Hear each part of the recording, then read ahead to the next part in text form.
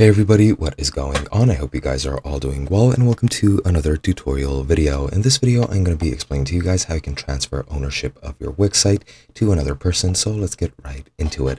Or not rather to another person, but to another account. It could be another person or it could be another one of your accounts. It doesn't matter. But yeah, let's get right into it. What you need to do first is go to your site's dashboard. As you can see, I am currently at the dashboard for one of my sites, and you want to go to the home page here at the left panel. Once you're here, as you can see, this is what it looks like. You need to go into the top right and click these three dots, which are the site actions, next to the design site button, and you'll get this menu. As you can see, one of the options is transfer site, and we're going to be clicking on that. And as you can see, this pop-up appears.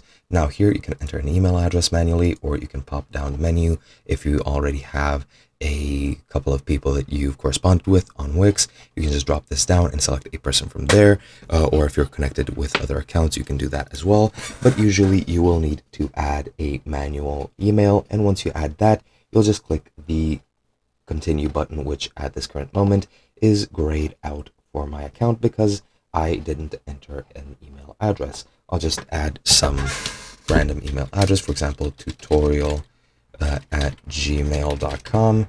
And as you can see, you need to describe them first, either as a client, an agency, or freelancer, or someone else. I'll click someone else and then click continue. And as you can see, you can keep your role as a co-owner, or you can create a copy of the site and keep it in your account if you want to. You can check off either option if you want to. I'll just do this and then click. Actually, I'll just create a copy and just transfer the ownership and then transfer ownership again. And as you can see, the transfer invite has been set and they have to respond to it and accept it. If they don't, the transfer won't go through. But that is pretty much all you need to do. As you can see, it's creating a copy right now and it has created one successfully. And that's pretty much it. Hope you guys enjoyed. I'll be seeing you guys in another video.